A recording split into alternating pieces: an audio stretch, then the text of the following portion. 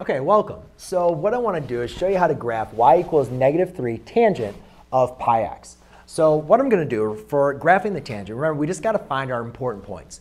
So for tangent, remember the first thing we're going to look at is our period. Now remember on the tangent graph, our period is going to be pi divided by b. So I've looked at my b, which is going to be my coefficient of my x, and therefore I notice that the coefficient of my x is going to be pi. So therefore I have pi divided by pi, which equals 1. Now the next thing we're going to want to do is evaluate for the x scale. So to find the x scale, what I'm going to do is just I'm going to take my period and divide it by 2.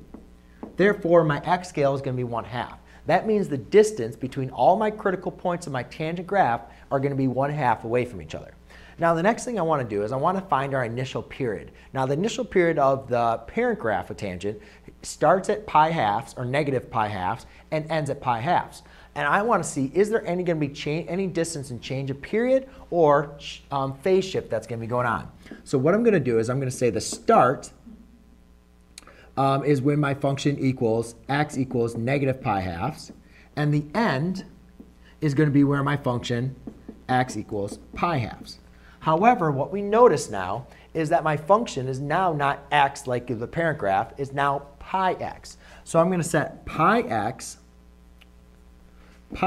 equal to negative pi halves, and I'm going to set my end pi x equal to positive pi halves. Now I'm going to solve for x. So to solve for x, I divide by pi on both sides, and I get x equals negative 1/2. And here I divide by pi, and I get x equals 1/2. So now it's going to come into the graphing part. And I notice that my start is going to be negative 1/2, and my end is going to be at 1/2. So I'm going to graph a nice x-axis, and I'll say, all right, here is going to be negative 1/2. My next critical point, which is my x scale, would be negative 1/2 plus 1/2, which would be 0. Then I have my next critical point, which is at positive 1/2. And then I can just keep on creating this pattern to find all of my critical points, which this one would be 3/2. I can now work in the negative direction, negative 1 and negative 3/2 and negative 2. Now it's important for you to understand the start and the end of a tangent graph is where you're going to have your vertical asymptotes. So you can see I'm just going to kind of keep on skipping a point in the middle between my two asymptotes for my critical point. Those are going to be your x-intercepts. So I'm just going to kind of make a nice little dot here for my x-intercepts. All right, so before I start graphing, there's a couple things I want to mention to you. First thing is we have a multiplication of 3, and it's actually a multiplier by -3. And we need to understand, what is that 3 really going to be doing to our graph? Well, one way we could determine what that graph is going to do is we can find the value. We could actually split this up, and rather than taking your period divided by 2, we could take our period divided by 4, find out what these 2 points are, plug them into our function, and then get the output value. However, I really just want to kind of focus in on what the graph is going to look like as a sketch rather than trying to get some exact values.